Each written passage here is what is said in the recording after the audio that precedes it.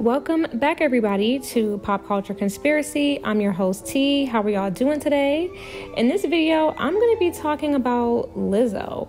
The industry seems to be trying to cancel her, but do we care? Maybe we do, maybe we don't. I'm going to get into my opinions on Lizzo and my opinions on everything that is going on with these allegations and who I believe is behind them and who's really on her ass, because it looks one way to the media and to the general public, but it's something else going on behind the scenes, which you may not be able to peep, or you might, that's why you might be here. But anyway, please like, share, and subscribe. Let's talk in the comments and let me get into it. So Lizzo is being canceled after all these allegations from her dancers saying that she was fat shaming them and creating hostile work environment and like making them do sexual stuff that they didn't want to do and just being unprofessional, a bully. They got people saying that she was fucking a man and took their fiance of 10 years, like all this stuff is coming out about her at one time. And I get it, but it is a lot. And when I'm hearing all this stuff, I'm just like, wait, whoa, slow down. Let me really take time and process this and look into this, because this is a lot to be saying about somebody. There's been no verdict, nothing has even happened yet legally with knowing the truth and sorting all of this out. But yet Beyonce is so quick to be like, get the fuck off my tour lineup, or you know what I'm talking about, you guys, when Beyonce is saying everybody's name on the Queen's mix and then she puts their name up and immediately she just pulls it, and it's like, it didn't take much for you to do that. Anybody can just say anything and you're just like, no.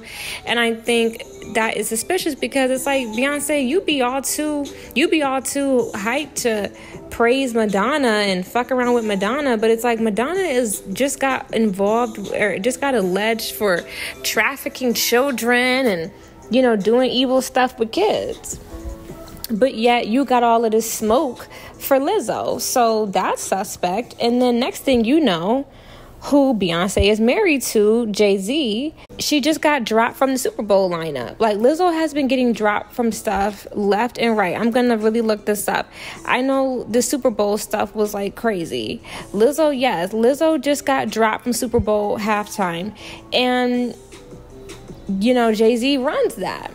Jay-Z is the guy who he's the talent manager. He's the fucking choir director for the fucking NFL. And now Lizzo is being dropped out of nowhere. So again, it just seems like a lot of smoke for a little bit of accusation. That's just my mindset. But there are other people who have been peeped this. I'm going to give credit to YouTuber For No Fame. I'm going to give credit to Psychic Bella Love. Those are two people who've been peeping like, the Carters might be behind this, okay? So I just want to start off with that. The Carters remind me of the couple from Rosemary's Baby. The couple that convinced the husband, Rosemary's husband, to let them conjure up Satan to get Rosemary pregnant so they could have the Antichrist and do all of this evil shit. They remind me of that couple, that couple, because those people were constantly, like, the movie ended how it began, and it ended with girls getting thrown out of a window and dying, and each time they set somebody up for their demise, they just happened to be out of town. And right after the cops showed up to investigate and look at the dead body, the evil couple was just like, oh, we're just getting back from vacation. Oh, this is so sad and unfortunate. She was such a great girl. Like, that's how the Carters act. And the police in the movie were really in on it. And so they were like, oh, it just was an unfortunate fall. Yeah, let's just wrap this on up. We don't really need a statement or anything from you guys. It shows, the movie Rosemary's Baby is such a good movie because it really shows the interworkings of the industry and how it's one big brotherhood. So that is something that I find just something that I noticed with the Carters and how they move. They have a very strategic way of moving. And I think with the message that I got from Rosemary's Baby and that I'm getting with this Lizzo situation is, when you fuck with them demons and you get involved in their playground, you open yourself up to them attacking you and them ultimately hurting you. You open yourself up to being another sacrifice on the table. And please believe, y'all, Beyonce and Jay-Z's day is coming. It is coming. If they can do what they did to Michael Jackson, they are going to wreak havoc on them Carters. But while they are, making the devil wait, for their day in hell, they're wreaking havoc on other people, allegedly. So let me get into the allegations. People are saying that Lizzo is fat shaming them, fucking a man, creating hostile work environment. People are saying that she's making them eat bananas and touch people's coochies and touch people's titties and doing all this sexual bullshit and just like all of this shit. And I'm gonna have to say, you guys, another way that I know that this is a setup is because it's a lot coming out at one time. It kind of reminds me of some of the stuff that was happening with T.I. and Tiny. When they had people coming after them, it was a lot of allegations. It was a lot of people. And when there's a lot of people coming out at one time, or back to back, that's a setup. That's clearly a setup. Clearly somebody had a conversation about you and that didn't go well, and they came up with a strategy on how they're going to take you down. You got all of these different people talking about you, one person on the same week. One person is saying you took their man, you fucking a nigga. Another person is saying you was calling him fat. Other people saying you fired them. You know what I'm saying? It's just like a lot of shit coming out at once. Pictures is coming out of you with them backstage with bananas. Video was coming out about you in an interview talking about how you wanted to eat bananas out of somebody's coochie. So it's just like, Lizzo, I don't know how I feel about you. I don't really like you enough as an artist to really feel bad for you. But it's just like, damn, sis, they on your ass. All I can really do is sit back and watch and see how this Illuminati plays out, because it's just like, Lizzo, they on you, bitch. Like, they want your motherfucking head. Queen Lucy B, cough, cough, made a motherfucking phone call and said, off with that bitch head. And the head happened to be attached to your motherfucking neck. And now they on you. So that's how I feel. Do I believe the allegations? A lot of them, yeah. Some of them, no. Do I think Lizzo got full of herself and had a mean girl energy and created a catty high schoolish environment on her tour, or with her dancers and her staff? Yes, I do. Yes, I do. When women work together, I have seen it. I have dealt with it. I have worked in corporate with a bunch of bitches. I know how women can be. I know how women who think they have power can be. I know how women can get jealous. I know how women can get insecure. I know how they can get intimidated and feel the need to assert dominance and feel the need to compete. It is a weird, sick psychological thing with an insecure bitch. So do I believe that Lizzo was on some mean girl, catty intimidation shit? Absolutely. I do think that she started smelling her own ass. I do think that she started getting full of herself. I do think that she got a little bit too big-headed and fucked around, found out. I do believe it.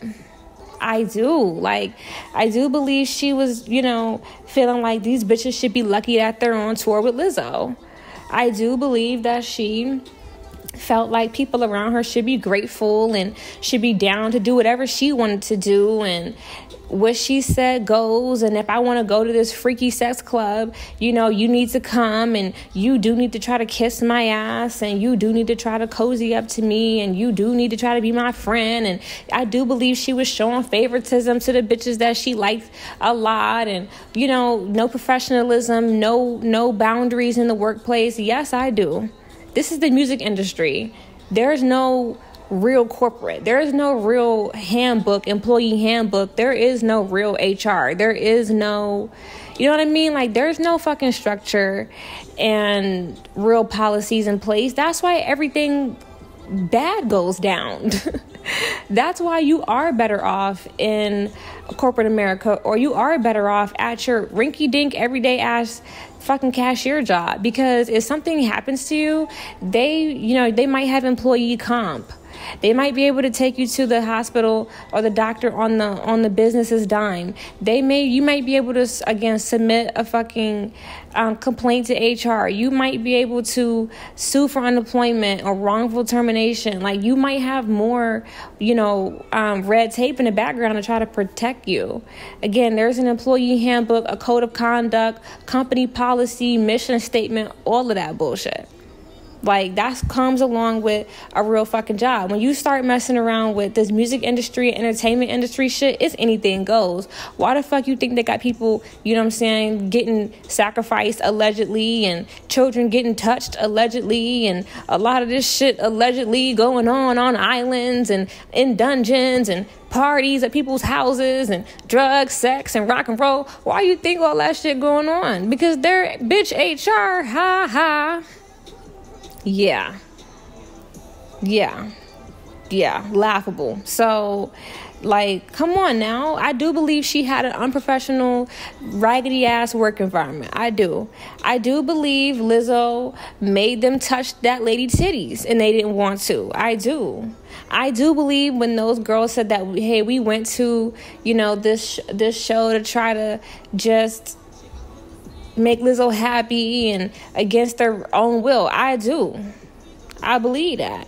I believe Lizzo is a freak, nasty chick, just like the other people in the industry. Why you think she getting promo and press? Why you think she's where she is? Lizzo has had to do some things to get where she is. If you anywhere around them Carters, oh please, you's a freak just like them. Allegedly, you get down just like them. All the freaky deaky sex party, sacrifice, blood, sex, magic shit that they into, you gonna get down.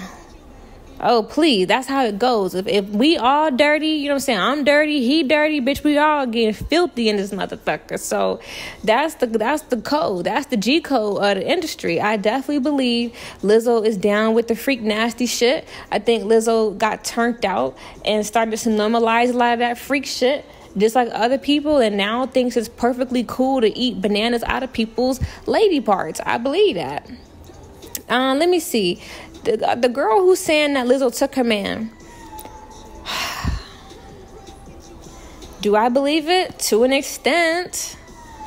I don't know if she had pics. I just heard what she said. She said Lizzo took her fiance of 10 years. That's believable, too.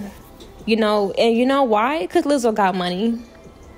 When a rich bitch wants you, these niggas ain't loyal. I do believe that, sis, your fiance was, you talking about something. First of all, here's the real truth. If he was your fiance for 10 years or your 10-year boyfriend, he never loved you anyway, girl.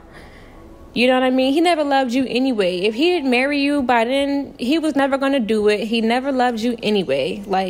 So it was nothing for a rich bitch to take him. I'm just going to rest my case. Let me see what else going on. But do I think Lizzo fat shamed that girl? No. I don't think Lizzo fat shamed her. I just don't. Like, I just don't. Like, I don't believe that one. But I would have to get some proof, and from there I would be like, "Ooh, damn, Lizzo, they got you down bad." But no, I kind of believe everything else but that. Let's see. Do I care that Lizzo is being canceled? Do I feel bad for her? Do I want to see her fail? I think I'm kind of indifferent. I think Lizzo is talented. I just think Lizzo is like a lot of other people in the industry, though, who will let the industry do anything to them for $1, and they fall on their own sword. I think Lizzo pushes a negative agenda. I don't like the agenda that she pushes. That's part of the reason why I'm indifferent, because I feel like I like that Lizzo is talented. I don't really listen to her music that much. I really only like one song by her. But I just feel like, Lizzo, you push bad agendas on Black women. You don't represent us in a good light, because you carry yourself very just poorly. Like, you have a low vibration about yourself. You are happy being overweight, and you're pushing the body positivity movement, and you're pushing people being happy being fat and overweight, and I don't agree with that. I just do not. I think, especially Black women, we have a history of being overweight. Being overweight is not healthy, and people need to be disciplined. People need to drop the weight. People need to lose weight. Like, obesity is a huge problem in America. Heart disease is one of the main killers of people in America. So, yeah, I think people need to be encouraged to eat fucking salad, eat their fucking vegetables, and eat healthy, period. People need to work out. People need to drink water. They need to stop drinking so much, stop smoking so much tobacco. That goes for the hookah and the cigarettes. It's got to stop. People need to be healthy. People need to, again, exercise, work out, love themselves, and really focus on being their best self. People need to take their vitamins, their supplements, probiotics. You don't need to be pushing people to be happy being fat. You don't need to be pushing that agenda and encouraging people to be stagnant in their big ass weight. And part of the reason why Lizzo can't lose weight is because that's, I believe, part of her goddamn contract is to stay big and push the fucking agenda.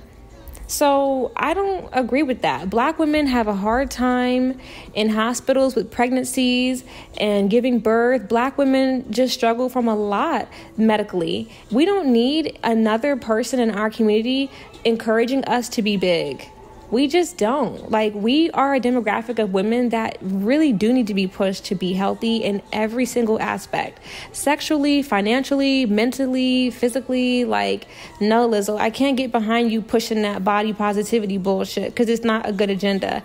And Lizzo be acting a fool, okay? Lizzo be out here on the toilet on Instagram Live. You know, I think she's a modern day female minstrel show. She's definitely an industry puppet. And again, I don't like the way she carries herself.